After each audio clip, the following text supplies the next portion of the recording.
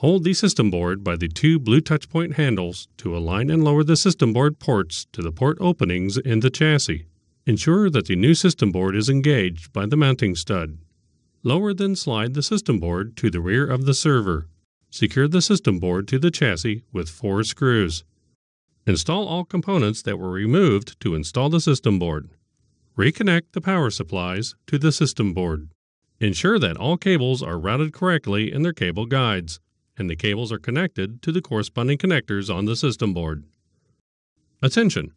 For proper cooling and airflow, reinstall the air baffle before turning on the server.